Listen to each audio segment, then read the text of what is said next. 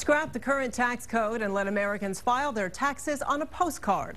Today, Governor Rick Perry unveiled the latest part of his economic plan on the presidential campaign trail, something he says will help balance the budget by 2020. KXAN's political reporter Josh Hinkle has more.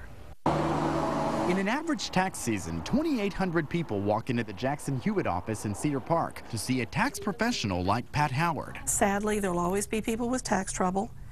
We work year-round here, and we keep a staff of 3 to 7 preparers on all year long. To help with the often confusing process and the thousands of pages that make up our current tax code. That's the simple Tim Geithner can even get. In a South Carolina campaign stop, Governor Rick Perry held up a postcard. His solution to that confusion and the nation's economic problems: make everyone pay the same rate, a flat tax, and skip the nightmare of all those forms. This is the size of what we're talking about right here.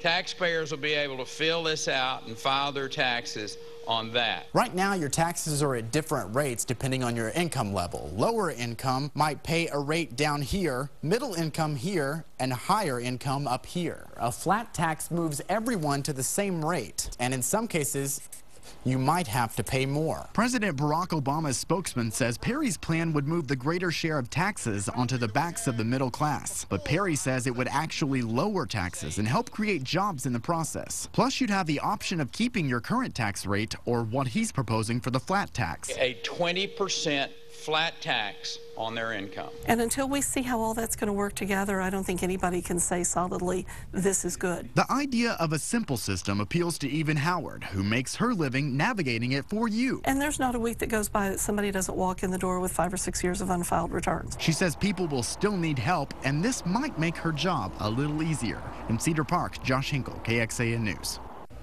This isn't the first time Republicans have brought up the idea of a flat tax, of course. Such proposals came from publisher and former presidential candidate Steve Forbes, who you know is now a Perry supporter, and also from fellow Texan Dick Armey, who was once the U.S. House Majority Leader. Well, 2 GOP candidates, Herman Cain and Newt Gingrich, have agreed to a special debate right here in Texas. The group Texas Tea Party Patriots has invited both to meet on November the 5th outside of Houston. It'll be a one-on-one style debate on Medicare, Medicaid, and Social Security. The Texas Tea Party has also contacted Governor Perry and Mitt Romney to see if they would participate in a separate debate.